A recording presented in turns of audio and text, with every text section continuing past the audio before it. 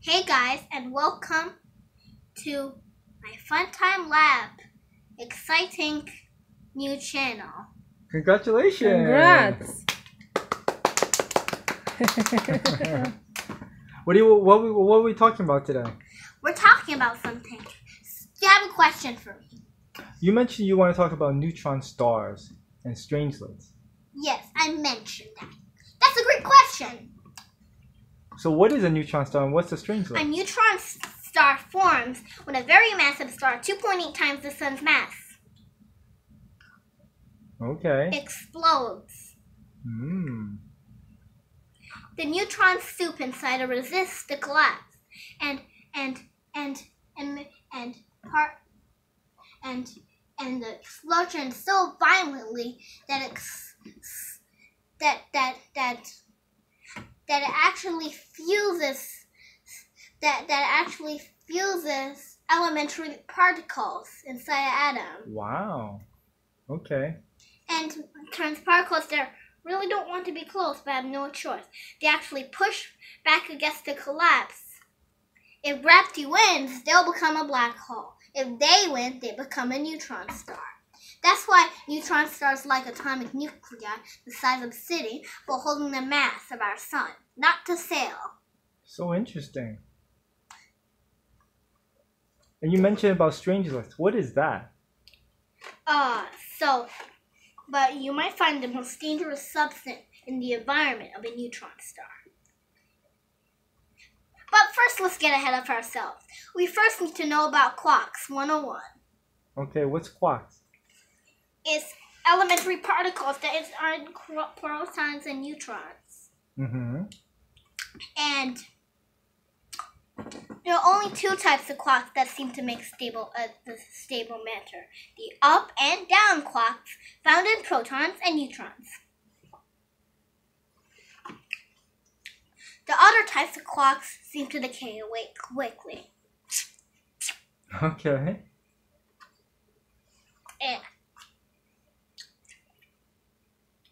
But in neutron stars, it's different. Why is it different? Protons and neutrons deconfined and it makes sort of a bath of quarks. Oh, okay. Makes quark matter, which is something purely made from quarks. Okay. A star made from this is called a quark star. And if the pressure is great enough in the pressure inside a quark star is great enough, it may get stranger, literally. Some of the quarks may be converted into strange quarks. Strange quarks have bizarre nuclear properties, and they are heavier, and for the better word, stronger. Okay. If they turn up, they can create stable strange matter. Strange matter is the ideal state of matter. Perfectly dense, perfectly stable, indestructible. More stable than any other matter in the universe. So stable that it can exist outside of neutron stars. This can tell us the nature of the universe itself. Wow. Maybe both. But we have a problem. It may be infectious. Any piece of matter in touch may be so dangerous that it'll literally turn it into strange matter too. Protons and neutrons deconfine and become part of the quark bath, which frees energy and creates more strange matter. The only way to get rid of it will be to throw it into a black hole. But who cares?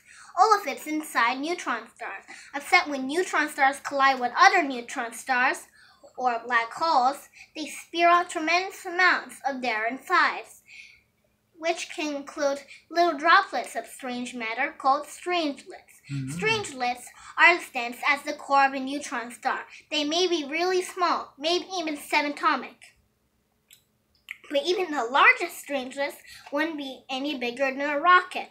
These strangelets will drift to the galaxy for millions or billions of years until they meet a star or planet by chance. If one will strike Earth, it will immediately start converting into strange matter. The more it converts, the more it will grow. Literally, all the atoms making up Earth will be converted. That's very scary. Earth will become a hot clump of strange matter, the size of an asteroid. If a strangelet strikes the sun, it will collapse into a strange star, eating through it like fire through a dry forest. This will not change the sun's mass much, but it will become way less bright, so Earth will freeze to death. And like a tiny virus, will have no way of seeing a strange coming. Let's hope the stranger never visits Earth. But don't worry, because the Earth, Sun, and planets haven't been wildfire of strangelets in the past few billion years, so we might be safe. Mm-hmm. Hooray! Yay.